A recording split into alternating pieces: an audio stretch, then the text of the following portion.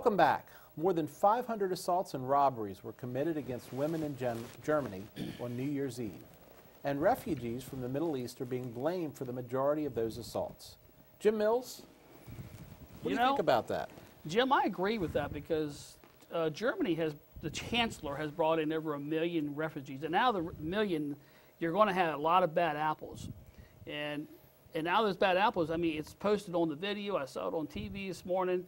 You know, Muslims or Syrians beating women up, causing havoc to the point of sexual assault, which is, you know, you can't do that. But, you know, what are they trying to do? Make a stance here? Or will they, you know, we're supposed they want help. Question. Is it a cultural thing, maybe? I mean, that's what I was going to ask. You know, because women are, you know, really, you know, under Sharia law, women are degraded. Yeah. Yeah. So, you know, is degraded is a very generous term. In all fairness, let's stop for 1 second here. So there's a couple of things that I think play into this. And I've lived in Germany for a while. And Germany is, you know, I think Germany, there are things that we as a country in the United States do very well that European countries are not doing as well, which is in terms of integrating people. So Germany is a great country if you're a German. The less German you are, the less of a great country it is. Right. And yes, they're being very welcoming. I think they've done a good job of welcoming refugees. Now, in this particular case, what they were saying is there were primarily North African refugees, so from Morocco, Algeria, those countries. Now, speaking of Sharia law, all these guys were drinking heavily on New Year's Eve. So that right there tells you they're probably not Islamic fundamentalists because they're not allowed to drink. Fair enough. I don't think there's any excuse for anybody, regardless where they're from.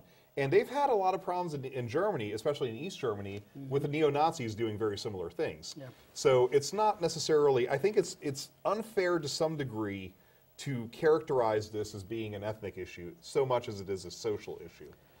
So, but is ethnic to the extent that, you know, when you have two cultures, when you talk about integration, right? When we integrate people, if we integrate them in small numbers, that is a lot easier than when we integrate them in large numbers, just like any other thing. So my point is that had they had such an influx of these refugees that it's just wreaking havoc and are they a culture that is becoming unclear because of the... Well, and I think you bring up a very good point, which is the fact that immigration and integration has to be controlled. Really, if you look at the core issue here, it's because the world community failed to deal with the Syria crisis in any sort of recognizable way that looked like dealing with it. So, and not to get into the politics of the issue, we had a crisis, we didn't manage it correctly, and we have people leaving because they don't want to die.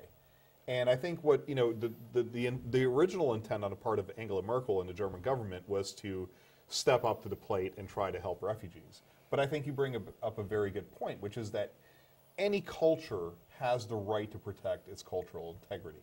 And your expectation as a country, as ours should be, is if somebody wants to immigrate here, and I come from a family of immigrants, so I can relate to this much more closely, you want those people to become a part of your culture and to assimilate into your culture, not to bring their culture over and try to change your culture. Ken, there are some that suggest that this may have been an orchestrated attack. What are your thoughts on that? You know, honestly, I don't give much stock to it. I mean, I really don't. You know, now something that I really do give you know, a lot of stock to, and this is something that probably hasn't been talked about much on the media, is what are the gun laws like in Germany, Colin? You know, they're fairly restrictive. And can you get a concealed carry in Germany? No, you cannot. Okay. There is a great. Actually, I think you can, but there's a lot of. So I looked it up, and basically you have to be. It's actually worse than Maryland. You have to be a high-risk individual, such as a politician or celebrity, in order to get a concealed carry in Germany, or you have to be somebody's private security. So, you know, that right there is a huge differentiator between the United States and Germany, in that the Germans, they don't have as much capability to protect themselves as we do here in the U.S. You know, to be perfectly honest with you, and this gets bandied around, when you're dealing with a situation where you're in a public space with thousands of people, would any of those women have been protected if they pulled out a gun?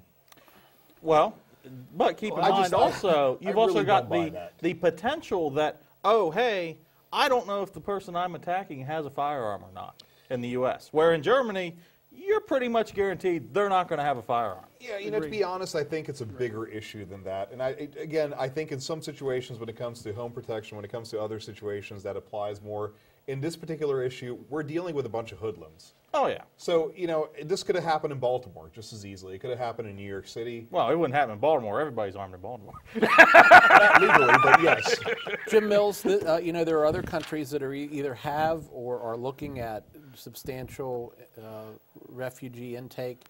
Is this a sign of things to come? Is this what we should expect? You know, yes, it is. But, you know, I think, like you were saying before, I think the world is trying to make up for what they didn't do to help Syria out. So my thing is, why don't we just put them in a country where they can just rebuild and come back and take their country back?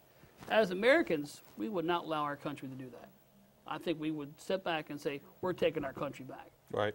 Why can't, there's a lot of young men that come back and fight for Syria and take over that government and make it a democratic. Well, you know, unfortunately, we haven't created the environment for them, and that's one of the things that we should have done. We should have done. Now, yes. of course, the other issue that we're running into is there are very few countries in the neighborhood that are willing to host those people and to allow us to train them to go back in. And of course, the efforts we've made at training the Free Syrian Army have been laughable at best. Yes. But you know, and you're going to get the last word on that because it's time to wrap up. So stay tuned. Because when we come back, Jim Mills, our former Marine, or I guess it's once a Marine, always a Marine. That's right. Jim Mills, our Marine, will talk about ISIS terrorist recruiting. And is it happening in our backyard? Stay tuned. We're back at 3.